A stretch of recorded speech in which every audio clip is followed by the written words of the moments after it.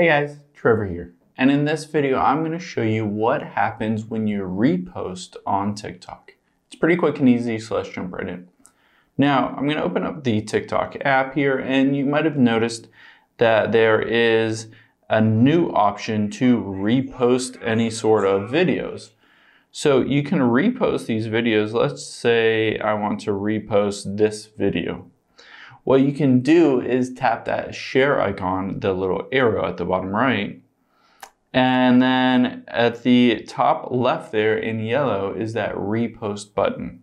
So I can tap that repost button and it shows a little thing right there that says you reposted this video, and it allows you to add a comment. You might wonder what happens when you repost that. Basically what it does is it's the equivalent of retweeting something. If you're on Twitter, it's sharing that same video with all of your TikTok followers.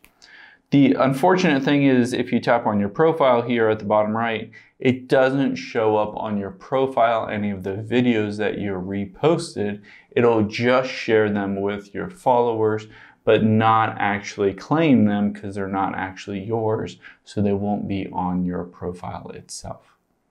Hope this helps. Thanks for your time today, and I'll see you on the next one.